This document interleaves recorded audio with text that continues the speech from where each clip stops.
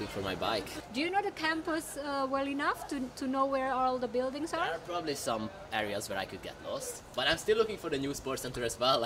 Do you want to walk to the new sports center? Sure, I can check it out. Are you first year? No, I'm third year. So you already know where everything is.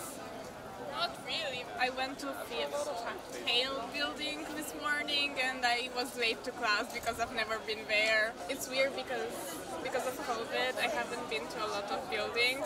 So honestly I'm third year and I've never been to the library. Let us show you where the library is. To which building do you want to go?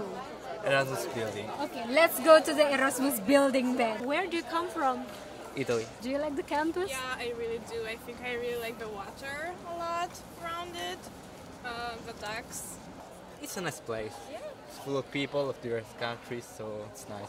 How do you like the Netherlands? They're fine, but a bit cold.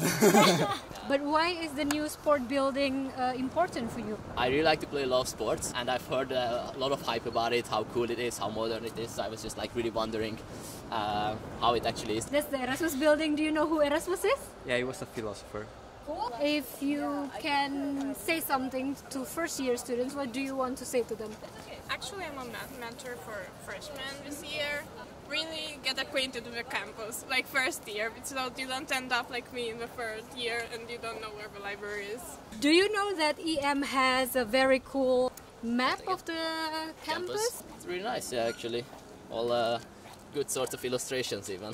Yeah. Very nicely done. Oh, Please. it's so small. This is really cute. I love it.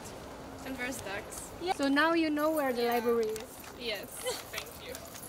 That's the new sports building. You I'll have. stand in front of it. Woo! Let's do that.